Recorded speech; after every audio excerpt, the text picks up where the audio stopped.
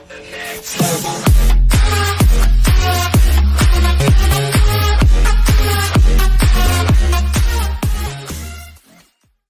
going on, guys? It's Crux here. I wanted to come at you with a video explaining how to fix VAC was unable to verify game session. Since I've recently had this problem with CSGO or any other game for that matter. So first things first, what you're gonna do is you're gonna load up Steam and you're gonna come to properties, and what you're gonna do is you're gonna verify integrity of game files. And this may take just a little bit. It shouldn't really take that long. And after it's done, I'll show you the next step.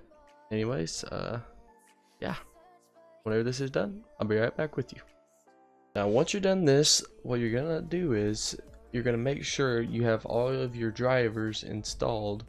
Like, let's say your NVIDIA drivers or whatever graphics card you have, you're gonna make sure they're all up to date and stuff.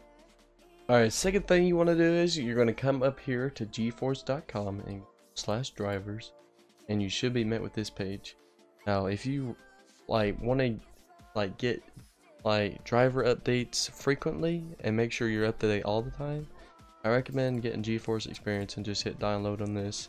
And now let's just say you have you just want to do this one time, then you can find your series. Like, for example, mine's a GeForce 900 series and it's a 970, and you're just gonna hit start search, and whenever you're done this, it should just pull up the driver and you easily just hit download.